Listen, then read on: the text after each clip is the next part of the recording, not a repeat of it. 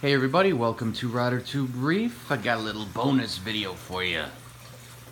Sunday, wanted to show you what the tank looks like so far. Bare bottom, meaning no sand bed. There's a little bit of sand left, which I have to siphon out when I do a water change next weekend. And the rockscape changed a bit. Kind of like it. I've got one of the large rocks floating on top of the other rocks, and that's going to change. I'm just leaving it here for now because the fish went through enough stress when I was taking the sand out with a large net and doing a water change after. I scraped a lot more green hair algae off the back of the glass and the power heads. There's still more. I'm going to take one of the rocks out and scrub that down as well.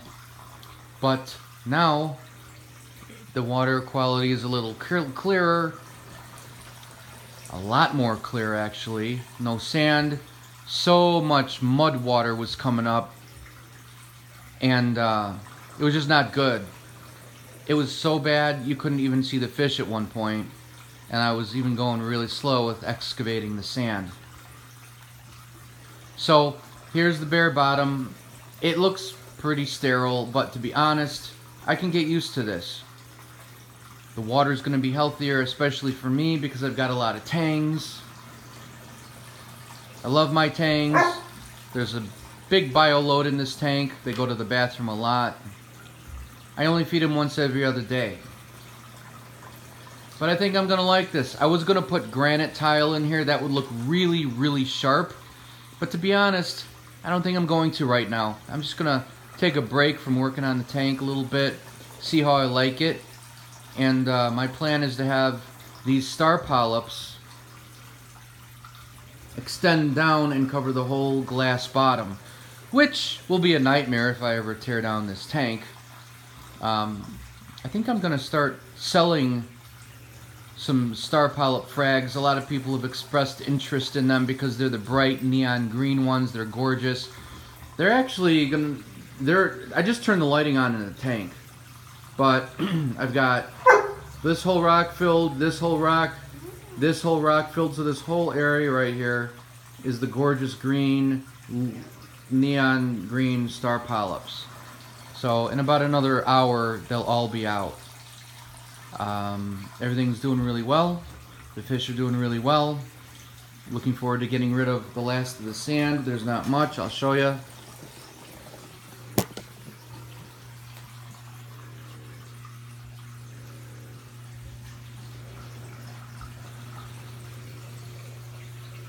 Got some here.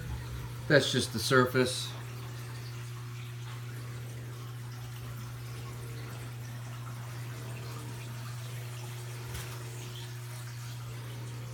These are looking really good. These, you guys, I gotta tell you, the glass is a little dirty, sorry, but these zoanthids, the video quality does not do these guys justice. They're a different color than I ever remember them being. And they're open a lot more. When I had a sand bed, they were like more of a deep burgundy, and they were not open as much as this. Starting last night, they've got like rose with pink specks in the center. I never had that before. I removed the sand bed, and they're just gorgeous. They look more of a deep purple, all blah color. I never knew they had multicolors in them until I removed the sand bed and got rid of all that dirt water, tar gunk that was trapped in the bed. I'm so happy. I always thought that coral was just kind of like, yeah, it's alright. But now it's gorgeous. There are colors in it I've not seen before. So I'm happy. I'm happy that the maintenance will be less. I'm happy that my water quality is going to be better. I'm happy that siphoning is going to get rid of a lot of the fish waste in here and it won't get trapped in the sand bed.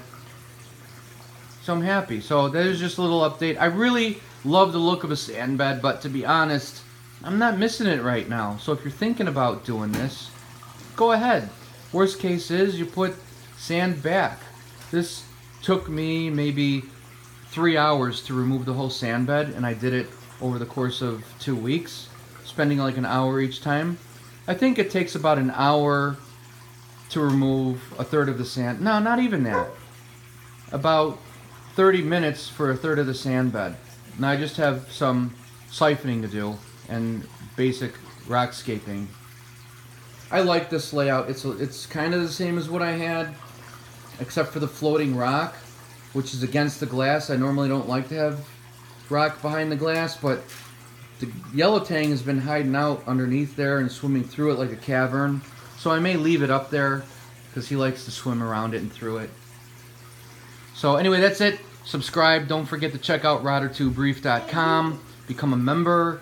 And of course, there's a Facebook page too. Links to all of what I'm saying in the video description below. And I'll see you guys next time. Thanks for watching. I totally appreciate it. I'm the murderer, guys. Watch out.